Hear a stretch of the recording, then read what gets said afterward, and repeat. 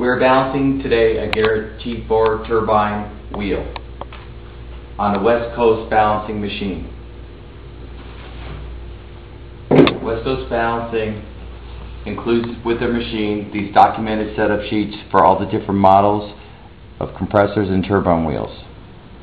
In this case, we will use the settings for the Garrett Turbine T4 wheel, which is here. These are all set up in the machine. This is how fast this machine is to use. Okay. All these dials are now set. Speed is turned all the way down. We're ready to balance the turbine wheel.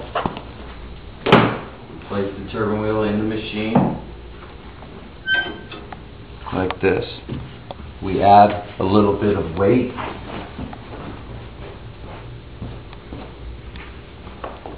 to the wheel to throw it out of balance. We start the wheel spinning up slowly. Make sure everything mechanically is spinning like it should. We keep increasing the motor speed until we get a peak reading on the meter needle.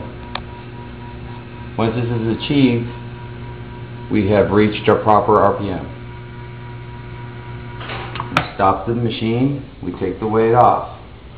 Now we want to actually take a reading and see if it's out of balance. We should be balanced to 1 on the meter. That side's out about 2, that side's out about 6.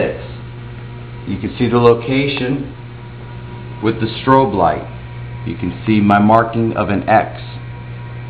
We stop, put it back to where it was, and now we're going to remove material on the right nose of the turbine wheel. Now we simply use a hand grinder, which you can get at any Harbor Freight store.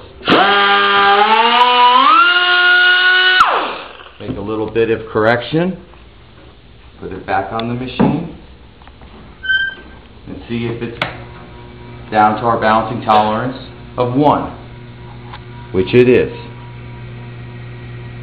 Now you have a perfectly balanced turbine wheel.